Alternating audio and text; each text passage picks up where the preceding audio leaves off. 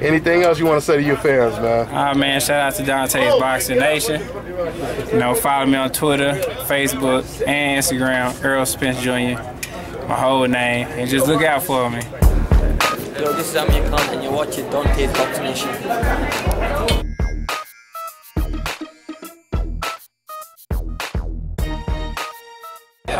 Yeah, I'm gonna push them. Either they gotta give it a shot or they gotta vacate or whatever, but somebody gonna give me something. Oh, you gonna be on that hashtag, just give me my belt, son. Yeah, just give me my belt, like man. Golovkin, Give me my belt.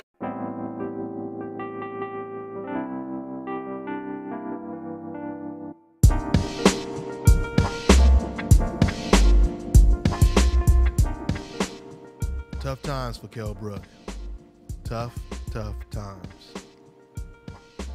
Dante's Boxing Nation, what's going on, guys? Well, as you guys have heard, this is not the first time that AMIR Khan has said it, but now we know that this is where he stands when it comes to facing Kell Brook. He wants Kell Brook to face his mandatory Errol Spence first before they even fight each other. Now, the irony of all this is the fact that you had so many UK Kell Brook fans that were defending Kell Brook's actions of ducking his #1 contender that almost every boxer and trainer has praised as the future of boxing. Some of these fans, they surprisingly defended Kell Brook not wanting to face the best competition. And they tried to make it seem as if it was a conspiracy theory or something against Kell Brook.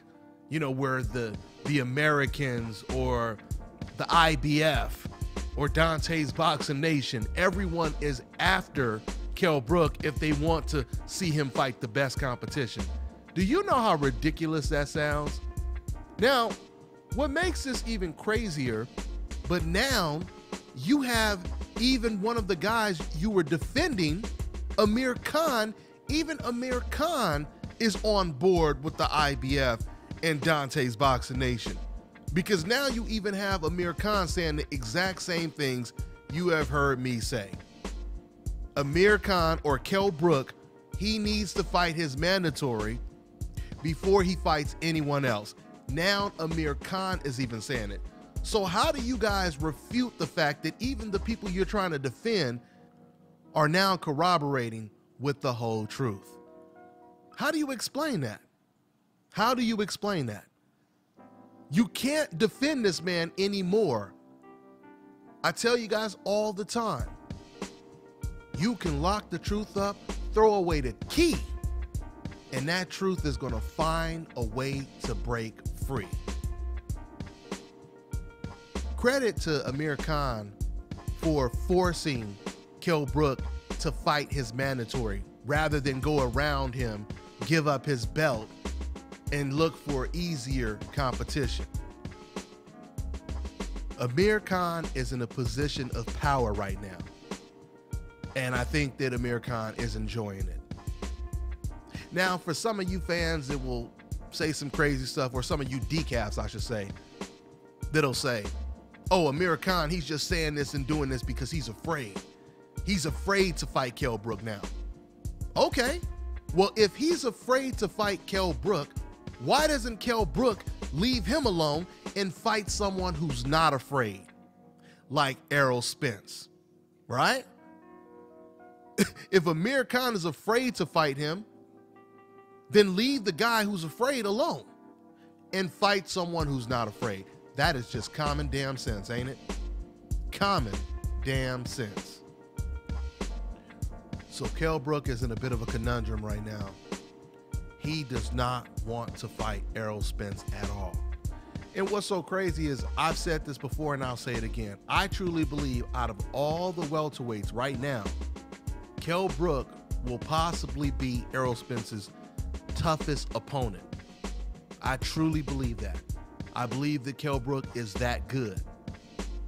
But at the same time, I wouldn't pick him to beat Errol Spence. And I believe the majority of UK fans and Kell Brook fans, they feel the same way deep down. They won't admit it, at least all of them won't admit it, but they feel this way deep down. We know this because there would be no reason for them to try to convince fans that it makes more sense that the champion doesn't fight the #1 contender who's undefeated and is being praised as the next star or the next Floyd or whoever you want to compare him to. They're trying to convince you it doesn't make sense to fight that guy. Oh, but it makes sense for him to fight the guy who just got knocked out and will probably be out of the ring for a whole year before he gets back in the ring. That makes more sense because it's a quote-unquote grudge match. When even the guy who's a participant in this grudge match is saying that doesn't make sense. Even he's saying none of this makes sense. You know what Amir Khan said a week ago or whenever it was? He said that doesn't make sense. I would lose respect for KELL Brook if he were to give up his belt just to avoid a tough opponent.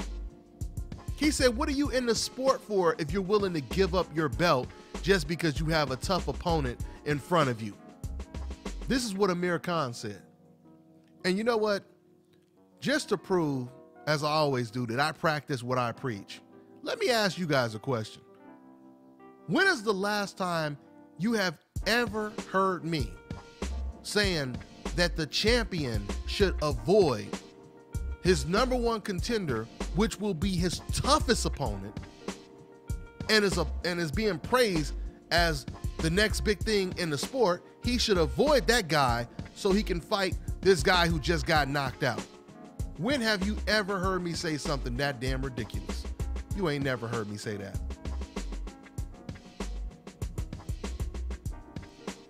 Because those are things that decaf say.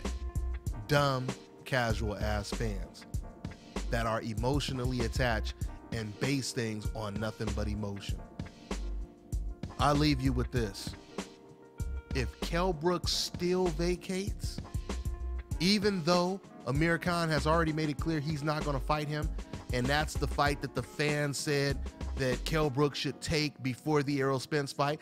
If the Amir Khan fight is no longer on the table and KELL still vacates, oh my God, that would be a real bad look for KELL Brook. And I think even the KELL Brook fans would agree with that assessment. That would be a real bad look. Let's see what happens. That's all I got, guys. I'm on to the next one. Hi, you're watching Dante's Boxing Nation. Woo!